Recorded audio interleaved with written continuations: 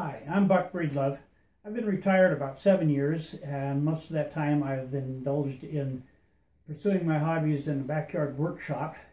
My interest in wood, lapidary or rock polishing, and I picked up some skills in metalwork, including silver solder.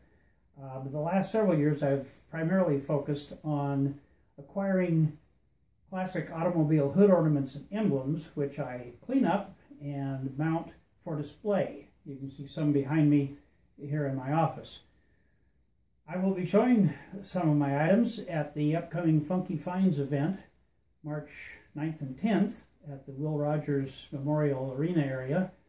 This year Funky Finds will have two areas of vendors, one for the miscellaneous crafters that have been in there in the past 10 years, and a new one for those who specialize in antique and classic items of all kinds.